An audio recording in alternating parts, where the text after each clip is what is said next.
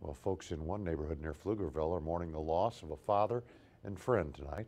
Police say that Byron Roberson was killed back August 7th, stabbed inside his home. Investigators say the man who did it then attacked Roberson's son, Diamond, who was at tonight's fundraiser. We're here because something terrible has happened.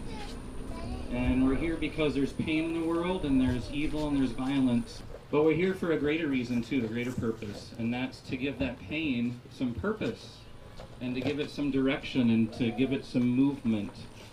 And that movement is, as the balloons are going to be released, is up. As for the man police say responsible, Christopher Harris, he'd been renting a room in Rogers' home. He's now charged with murder. If convicted, he faces 5 to 99 years in prison.